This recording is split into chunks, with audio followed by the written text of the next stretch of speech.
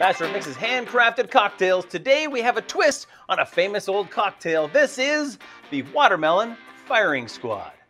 Very similar to our watermelon lime margarita. This one's a little bit different. We're doing 1.5 ounces of tequila, 2 ounces of Master of Mix's Margarita Mix. That's cane sugar and lime juice from Mexico. And we reach for our watermelon Daiquiri Margarita Mix. Just 1 ounce of that grapefruit puree. We'll shake this one up, hammer that down.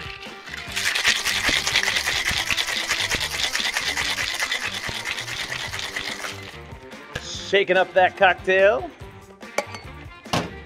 And we want to strain this over top of fresh ice. Here we go. My fancy garnish might take a minute. That's why we have these long-handled spoons. Just gonna make a little bit of room so it can get down. There we go. Top it up.